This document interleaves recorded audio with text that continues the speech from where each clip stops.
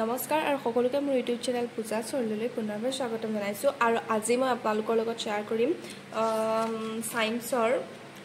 12টা question আৰু এটা most important হয় আপোনালোকৰ বিএডৰ এন্ট্ৰেন্সৰ কাৰণে ইম্পৰ্টেন্ট হয় বাকি যদি যিকোনো কম্পিটিটিভ এক্সাম দিম ভাবিছে তো তাতো ইম্পৰ্টেন্ট হয় যিখিনি আমি সদ্যহতে মানে জানিব লাগে হেতখিনি কথা তো ফাৰ্স্টটো হৈছে which part of human body is first highly affected by nuclear radiation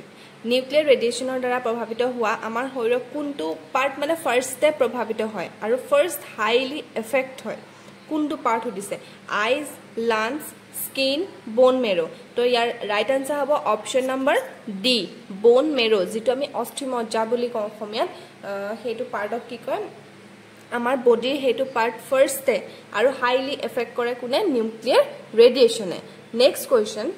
Next question to hoise reading of the barometer going down is an indication of এটা কৈছে reading of the barometer আমি এটা জানিব লাগিব যে barometer মানে কি barometer তো আমি জানো যেটো বায়ুমণ্ডলৰ চাপ জোখা এটা যন্ত্ৰ যেটো barometer আৰু এটা কথা কৈ থওঁ মই যে barometer যেনেকে এটো থাৰ্মোমিটাৰ যেনেকে পাৰা থাকে তো ঠিক তেনেকে barometer তো পাৰা থাকে আৰু পাৰাটো আপ ডাউন হৈ থাকে হা যেতিয়াই পাৰাটো তললৈ যায় গোইং ডাউন হয় মানে তললৈ যায় এটো ইন্ডিকেশন বুলি যে সুধিছে ইয়াৰ ৰাইট আনসাৰ হ'ব অপচন নম্বৰ সি স্টৰ্ম মানে ধুমুহা বতা অহাৰ সম্ভাৱনা দিয়ে বা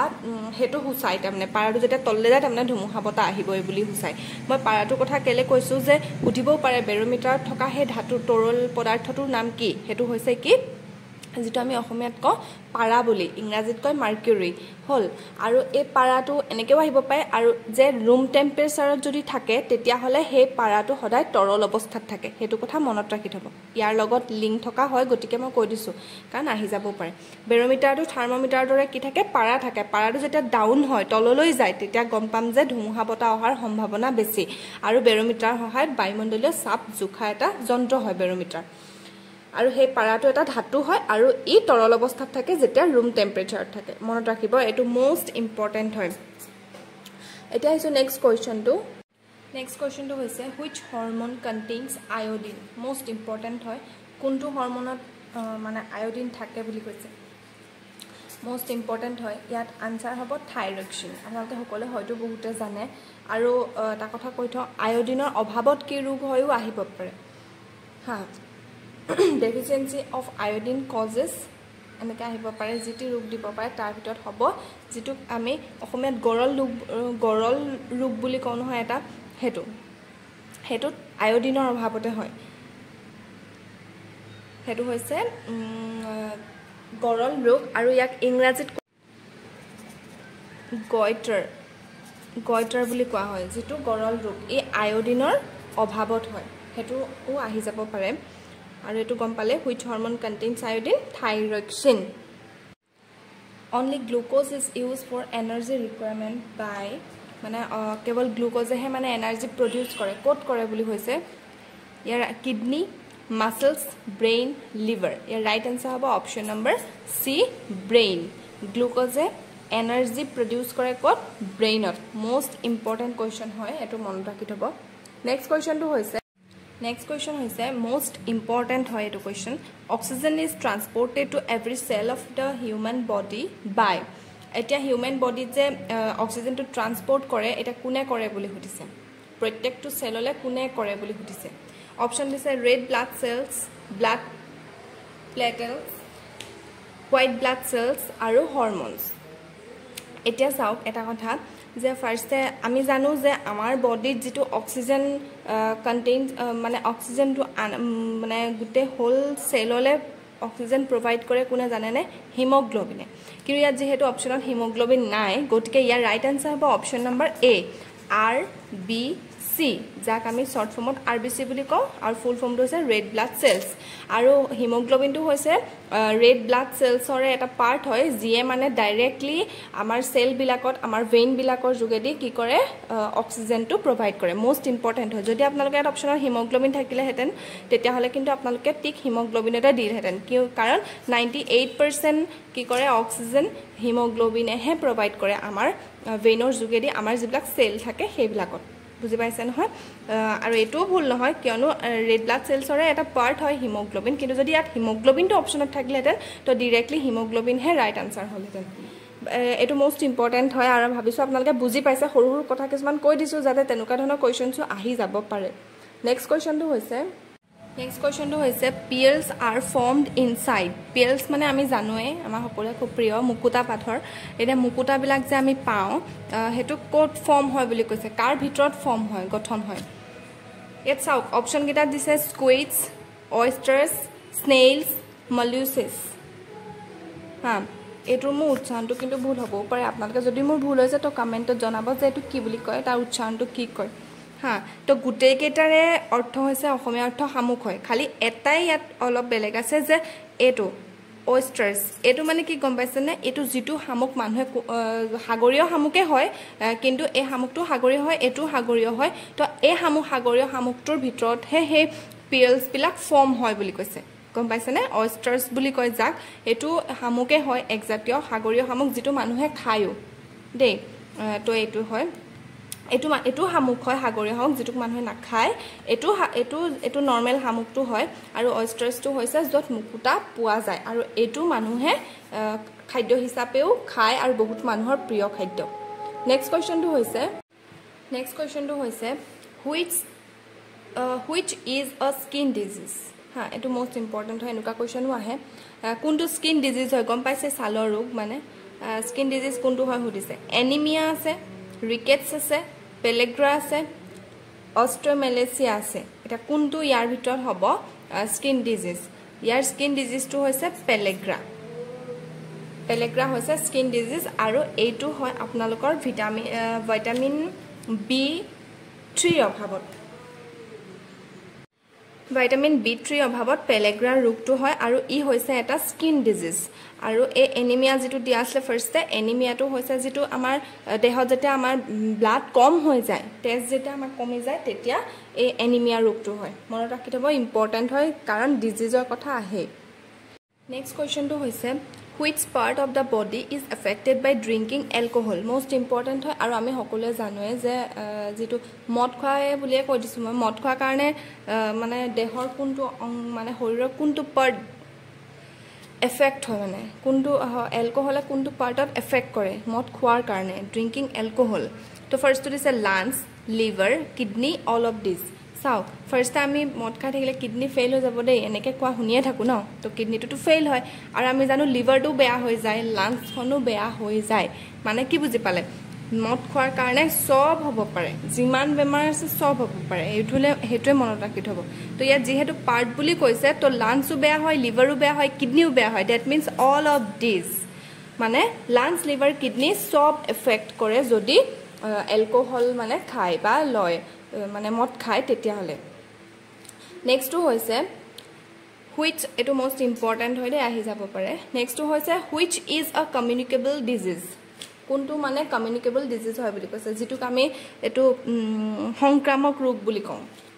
এইটো হৈছে কি বুলি কওঁ অসমীয়াত সংক্ৰামক ৰোগ তো ইয়াত দিছে diphtheria diabetes cancer all of this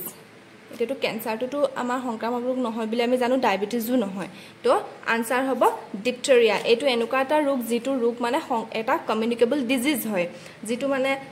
অসমীয়াত গলবেৰা বুলি কয় মানে কি হয় ডিঙিটো উখহি যায় আৰু উশাহ ল'ব নোৱাৰে এনেকুৱা হয় আৰু মানে কিবা খালেও মানে গিলিব নোৱাৰে মানে আৰু এইটো এটা সংক্ৰামক ৰোগ হয় বুজি পাইছেনে ডিপথেৰিয়া যিটো কি বুলি কৈছোঁ গলবেৰা বুলি কয় যিটো মানে ডিঙিটো উখহি যায় আৰু মানে উশাহ ল'ব নোৱাৰে আৰু খাদ্য গিলিবও নোৱাৰে গিলাত কষ্ট হয় মানে এইটো ডিপথেৰিয়া কয় আৰু ই এটা সংক্ৰামক ৰোগ অসমীয়াত আৰু ইংৰাজীত কমিউনিকেবল ডিজিজ হয় মোষ্ট ইম্পৰ্টেণ্ট হয় কাৰণ ডিজিজৰ বহুত কুৱেশ্যনছ আহে চ' মনত ৰাখি থ'ব নেক্সট কুৱেশ্যনটো হৈছে মোষ্ট ইম্পৰ্টেণ্ট হয় এইটো The pollutant responsible for ozone holes is তলৰ কোনটো pollutant মানে ওজন লেয়াৰত যিটো হোল হৈছে এতিয়া হোলবিলাক হৈ গৈছে তাৰ কাৰণে ৰেসপন্সিবল হয় বুলি কৈছে কিহৰ কাৰণে বুলি কৈছে তো এটোটো আমি সকলোৱে জানো যে এটো আনসাৰ হ'ব ক্লোৰোফ্লোৰোকাৰ্বন যিটোক আমি আপোনালোকক CFC বুলিও দি দিব পাৰে সেই কাৰণে মই এনেকৈ দিছো CFC that means ক্লোৰোফ্লোৰোকাৰ্বন কাৰণে ওজন লেয়াৰত কি হৈছে হোল হৈছে ওজন হোল বিলাক হৈছে আৰু এটা মই কথা কৈ দিওঁ ওজন যেটো মানে এন্টাৰ্কটিকাত যেটো ওজন লেয়াৰ যেটো হোল হৈছে যিবিলাক হোল আছে হেবিলাক মানে কি হয় হেবিলাক হলে আমাৰ নিজৰ প্ৰবলেম হ'ব কাৰণ কেলে যদি সূৰ্যৰ পৰা যেটো ডাইৰেক্ট ৰশ্মিটো আহে যেটো ৰেডিয়েশন আহে হেতু যদি ডাইৰেক্টলি আমাৰ গাত লাগে বা আমাৰ পৃথিৱীলৈ আহি যায় যেটো বৰ্তমান ওজন লেয়াৰে মানে কি হয় এটা লেয়াৰ মানে বুজি পাইছে আবৰি আছে মানে আবৰণটা আছে যাৰ কাৰণে ডাইৰেক্টলি সোমাব পৰা নাই যত এটা বৰ্তমান হোল হ'বলৈ ধৰিছে ক্লোৰ'ফ্লুৰ'কাৰ্বনৰ কাৰণে হেতু যদি আহি যায় ডাইৰেক্টলি যদি সূৰ্যৰ ৰেডিয়েশনটো আমি আমাৰ গাত লাগে তেল আমাৰ স্কিন বিভিন্ন ধৰণৰ স্কিন ডিজিজ হ'ব স্কিন ক্যান্সাৰ হ'ব বিভিন্ন ধৰণৰ বহুত বেছি হ'ব হেতু কাৰণে এটো কথা আমি জানিবই লাগে নো আৰু এবিলাক যেটো ক্লোৰ'ফ্লুৰ'কাৰ্বন ম্যাক্সিমাম ওলাই যেবিলাক ৰেফ্ৰিজাৰেটৰৰ পৰা হেভি যিবিলাক ইন্ডাষ্ট্ৰি বিলাকত এসি লগাই তাৰ পৰা যিবিলাক ওলাই গেছ তাৰ পৰা ক্লোৰ'ফ্লুৰ'কাৰ্বনটো প্ৰডিউস হয় যিটোৱে ওজন লেয়াৰ মানে কি কয় ওজন হোল হৈছে তাৰ কাৰণে ভাবিছো এটো বুজি পাইছে জানে সকলে হলো মই ইনে থুলমুলকে অকনমান কৈ দিছো আৰু মোস্ট ইম্পৰ্টেন্ট হয় এটো মনত ৰাখি থব আৰু এটা কথা কইতো O2 টো হৈছে অক্সিজেন হা এটো কৈ দিছো কেতেবা মানে আপোনালোকক এনেকেও দিব পাৰে ডাইৰেক্ট অক্সিজেন বুলি নিদি O2 বুলিও দিব পাৰে আৰু O3 টো হৈছে ওজন মনত ৰাখি থব নেক্সট কোৱেশ্চন টো নেক্সট আৰু মোস্ট ইম্পৰ্টেন্ট কোৱেশ্চন হৈছে which is called a strategic metal তলত দিয়া কোনটো মানে মেটেলক strategic metal বুলি কয় সিলিকন দিছে জার্মানিয়াম দিছে টিটেনিয়াম দিছে আর্বেনিয়াম দিছে তো ইয়াৰ ৰাইট আনসাৰ হ'ব অপশন নম্বৰ সি টিটেনিয়াম বহুতে এটো জানে এটো কথা আৰু এটা স্ট্ৰেটেজিক মেটেল বুলি নো ইয়াক কিয় কয় ইয়াক স্ট্ৰেটেজিক মেটেল বুলি এই কাৰণে কয় যেটা মানে যুদ্ধ ক্ষেত্ৰ বিলাকত যিবিলাক মানে ইনস্ট্ৰুমেন্ট বিলাক মানে কি কয় বিলাক ইউজ কৰা হয় হেভি হেবিলাক মানে